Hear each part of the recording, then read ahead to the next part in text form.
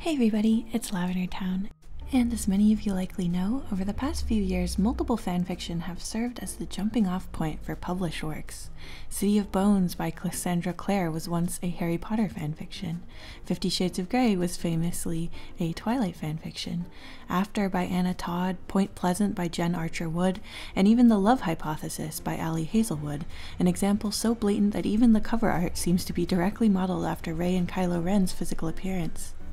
And while I think it's great that fan communities are able to generate works that get out into the real world, there are some, let's say, quirks of fanfiction that I'd personally prefer stay off the shelves.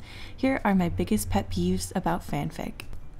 This first pet peeve of mine is one of my most intense, and it's actually the quickest way I'm able to tell the difference between a book I'm really going to like and a book I might think is a little bit like just not to my taste, I guess. And that is how the characters are described and how much time is spent describing their very specific physical characteristics. First, I'm going to read you the description of a character from a very, very famous fanfiction, and then I'm going to read to you a book I've read recently and the way that they introduce that character physically. Hi, my name is Ebony Darkness Dementia Raven Way, and I have long ebony black hair with purple streaks and red tips that reaches my mid-back and icy blue eyes like limpid tears, and a lot of people tell me I look like Amy Lee. I'm a vampire, but my teeth are straight and white. I have pale white skin. I'm a goth, in case you couldn't tell, and I wear mostly black. I love Hot Topic, and I buy all my clothes from there. For example, today I was wearing a black corset with matching lace around it and a black leather miniskirt, pink fishnets, and black combat boots. I was wearing black lipstick, white foundation, black eyeliner, and red eyeshadow. So that is the majority of the opening page of My Immortal, a very famous Harry Potter fanfiction. Now I'm going to read you the first physical description we get from a book called The Robber Bride by Margaret Atwood. Armfuls of dog-eared war memoirs and collections of letters and foxed volumes of frontline reportage by long-forgotten journalists are stuffed into the olive-green bookcase, along with several copies of Tony's 2 published books, 5 Ambushes and 4 Lost Causes. Meticulously researched, a refreshing new interpretation, say the reviews quoted on the quality paperbacks. Sensationalistic, overly digressive, marred by obsessive detail, say those not quoted. Tony's face, owl-eyed and elf-nosed, and younger than her face is now, goggles out from the back covers, frowning slightly in an attempt to look substantial. In addition to a study desk, she has an architect's drawing board with a high swiveling stool that renders her instantly taller. She uses it for marking student term papers. She likes to perch up there on her stool, swinging her short legs, with the papers on a slant in front of her, and correct from a judicious distance, as if painting. The truth is that she's getting far-sighted as well as the nearsighted she's always been. Bifocals will soon be her fate. So these are some pretty extreme ends of the spectrum, sure, but I feel like they really help illustrate the point I'm trying to make. When you're introducing your character, I feel like it's so important to really give a sense of who they are and not just what they look like. I feel like with fanfic-y type writing and like a lot of like YA writing, the focus is on making sure that the reader is exactly picturing your character physically the way that the author is picturing them. Whereas with other types of books, especially like literary fiction, I feel like the focus is more on making sure that you know who this character is, but maybe it's okay if you picture them a little bit differently than the author. That leads, I think, to more personality and verb-based introductions to the character. Like, for example, in The Robber Bride, we know that Tony's written 2 books. We know that like the way that she grades papers, so she's clearly some kind of teacher. We've learned a lot about what she actually does, her verbs, as I like to say.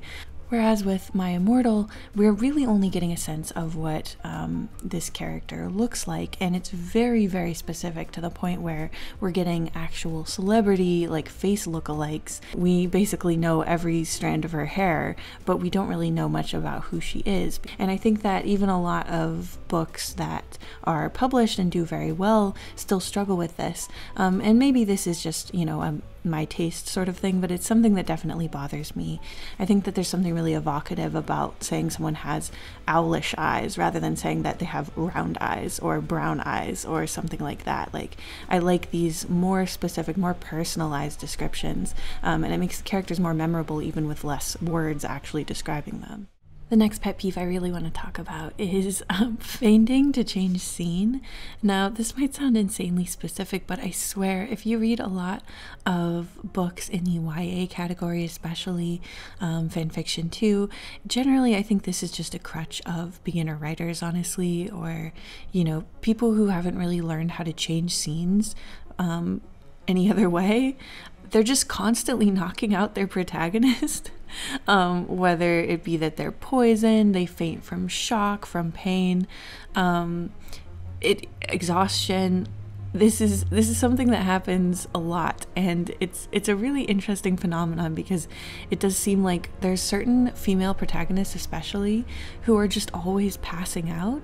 You see a bit of this in Twilight, but it happens in manga, shoujo manga as well. It's kind of a weird trope. I've even done it once in my own comic Unfamiliar. It was sort of an homage, honestly, to the trend.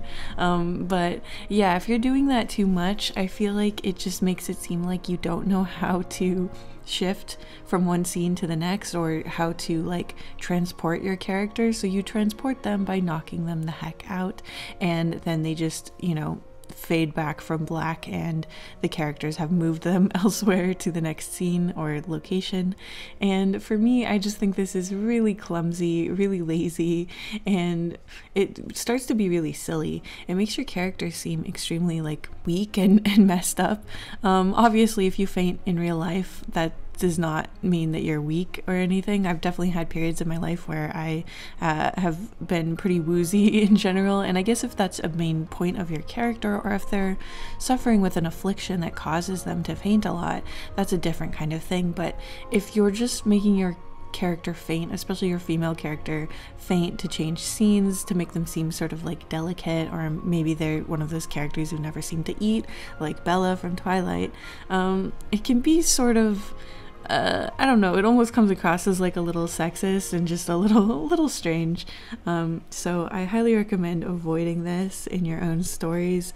Having your characters be unconscious for all the scene switches is just, it also like really halts the momentum of your story, and it keeps putting them in these scenes where people are having to take care of them, and I don't know, it's just it really rubs me the wrong way personally.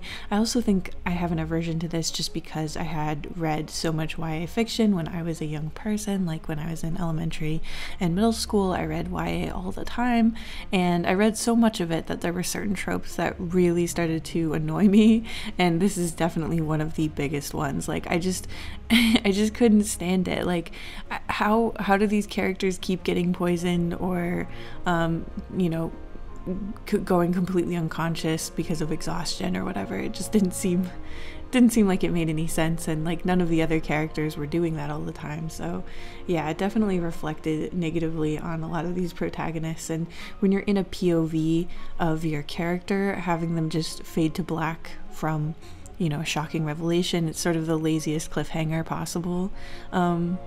Now, I would love to know if anybody in the audience actually likes this, because I feel like this is one of the most like broadly unlikable tropes, but I would love to know if you guys have a reason for using it or liking it.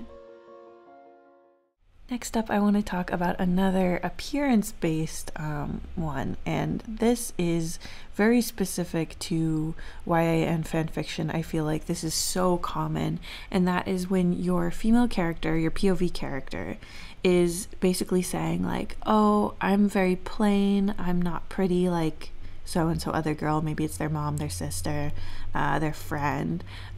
They just talk about how unspecial they are, how they don't look very good. And then inexplicably for the rest of the series, you see people falling all over themselves trying to get this person in a relationship. Again, I bring up Bella a lot. She is the quintessential version of this girl. Like, she just thinks that she's not attractive, and she talks about that all the time, and yet we know that she's attractive because all of the characters around her treat her like she's beautiful. And I just feel like it's so unrealistic, and weird to have your protagonist constantly be like this. Like, of course there's such a thing as body dysmorphia, or, you know, people can be their own harshest critics, but I think it goes to a really extreme place, and I think that it comes from this weird paradox that teen girls especially are put in, where they are really put under heavy pressure to be physically attractive. You know, it takes up a lot of their mental energy. At least when I was a teen, like, there was a lot of stress about being ugly or being plain. Like, you really want to be desirable, but at the same time, like, there is nothing worse, according to, you know, society and media, than being a teen girl who thinks that she's hot, you know, like, that thinks that she's all that. And it seems like media was always trying to humble these types of girls. They were always associating that kind of physical confidence with really negative personality traits, like total narcissism, cruelty, you know, like in Mean Girls, right? Regina George thinks that she's really hot and awesome, and that is sort of dovetailed in with her cruelty, as if those things are necessarily correlated, even though in my experience, honestly, when people are insecure, that tends to be when they actually lash out in real life. So it's just an interesting thing. I think that's where this trope comes from, because we need our teen protagonist to be beautiful, otherwise she has no value, because, you know, it really does feel like if the author isn't letting us know that, like, no, people want her, she's not ugly, don't worry, you know, she's an important person who is worthy because she's attractive. And then, but they also need to make sure that you don't think that she's full of herself. So we have these characters who have all the evidence in the world to know that they're beautiful, having to expressly tell the audience that they think that they're not. And I don't know, I mean, even book series that I really liked, like Hunger Games, fall into this, and I think that it's kind of a tired stereotype at this point. It's something that we can probably leave behind. The whole One Direction, you don't know you're beautiful, that's what makes you beautiful, like, let's just leave it. Let's leave it forever, because it's super annoying when you're a reader. And especially, oh my gosh, the worst thing for me is when they're like, yeah, like, here's the reason I'm ugly. I'm too slender, and, you know, I have big eyes and they make me look startled, and, you know, I'm too pale. It's like they're listing off things that are considered well-liked traits. Obviously, like, certain people will prefer, like, tan skin or whatever, and that's usually how they say, oh, I'm so pale. But there is a heavy encouragement to have pale skin in a lot of, you know, subcultures, and lots of celebrities are pale and are considered really beautiful. So this is just, it's a fake insecurity. It's a completely, like, they never talk about how they're insecure about how red their faces get when they exert themselves, unless it's like a cute blush, or, you know, how visible their veins are on their wrists. You know, these are things that are like a quote unquote unattractive pale traits. It's always like, no, like, my face like glows in the moonlight. It's like, are we really supposed to believe that this character thinks this is a trait that is undesirable and we should feel sorry for them because they're so pale? Like, I don't know, it feels like they're not respecting the intelligence of their audience. For the next one, I want to talk about the pet peeve that really prevented me from getting super into fanfic in the first place, and that is the writer writing characters really out of character. Now, I know that this does not bother everybody, but for me, it was something that made it hard for me to ever read fan-inspired works, and I don't necessarily know why, because when it came to fan art, I didn't mind people taking liberties, aging characters up, giving them totally different subcultural fashion styles and stuff. To me, that was totally okay. But for some reason, hearing the characters like speak and say things that I thought they would never say, or basically just parrot the author's own personality and voice, it really bothered me. It made me feel like annoyed, I guess. And the way that this affects published works, or things that are not fanfiction or are no longer fanfiction, is when every character has the same voice. So they all have the author's voice. It feels like the author is putting on different outfits of the characters, but at the end of the day, if you look at how the characters joke around, what they think, the conclusions they come to, they're all just one person. This is something that I really notice in a lot of media, not even just books, but cartoons and movies, it's really noticeable when characters actually have a completely different way of speaking and thinking than the other. So again, to bring up the robber bride, I feel like when I switch perspectives in that story, the whole world looks different through those different eyes. So one character, for example, is extremely scientific and she tries not to be sentimental. And even the way that she looks at the world is like that. When we switch into her friend's perspective, who is someone who has a lot of like new age type beliefs, who really believes in things like serendipity and luck and basically magic in the world, it completely changes the things that you're focusing on during her chapter, because she's not talking as much about real physical things. She's talking about her dreams. She's thinking about more poetic ways of interpreting the world rather than being very literal. And I think that that's so refreshing and exciting.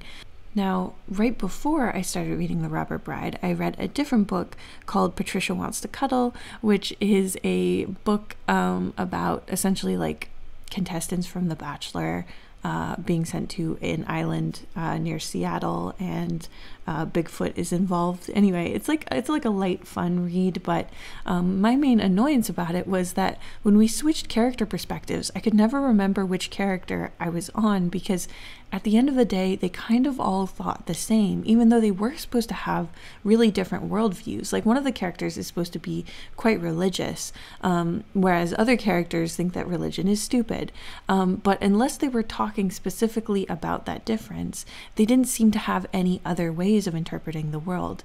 They didn't have huge differences in the way that they thought, and it made it feel like every character was just an iteration of the author.